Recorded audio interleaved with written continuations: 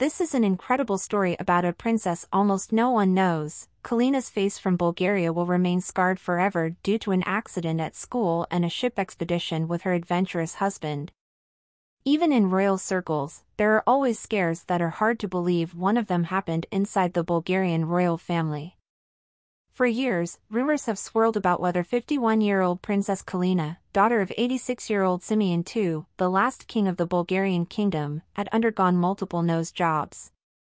All eyes were always on her face when she made public appointments with her husband Kitten Munoz, 64, a Spanish adventurer, and 16-year-old son Prince Simeon II. In 2018, Munoz finally put the talking points to rest and revealed the tragic truth about Kalina's nose to Spanish newspaper Hola. Princess Kalina from Bulgaria, the drama with her nose started when she was a child.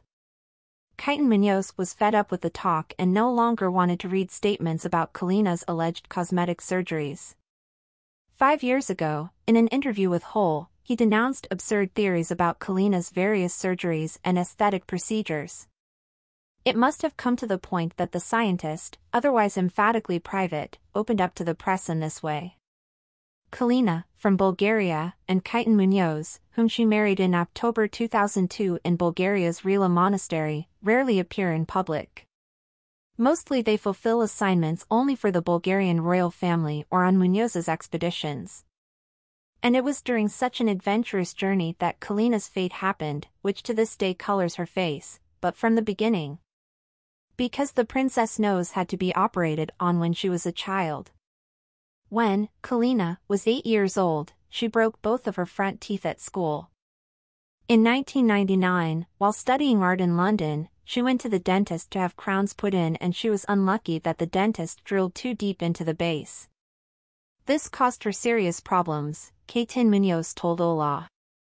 The result was an infection and a new surgery. The princess nose was affected for the first time. Reinfection during the ship's expedition. In 2000, 2 years before their wedding, Kalina and her husband went on an expedition to the high seas.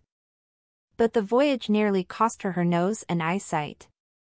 The princess's husband and UNESCO ambassador, with whom Kalina and their son have been living in Bulgaria for several years, recalls, "The expedition started then and we went out to sea, she was on the escort boat.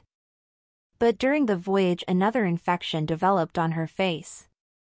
It seemed like a minor problem at first. A sailor advised her to flush seawater mixed with fresh water every day, and she did. As the days went by, we had to evacuate them immediately. But the inability to get to hospital and the conditions at sea were the undoing of Kalina Bulgaria.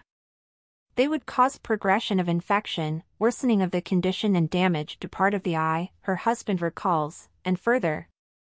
"We then had to evacuate her urgently. She underwent emergency surgery to first remove the infection and avoid aesthetic damage, which was not important at that moment.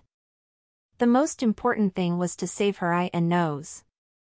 The tragic story ended with Kitten Munoz saying, "This is the truth about Kalina's nose from Bulgaria. It is a series of unfortunate events that will always be remembered by the princess when she looks in the mirror."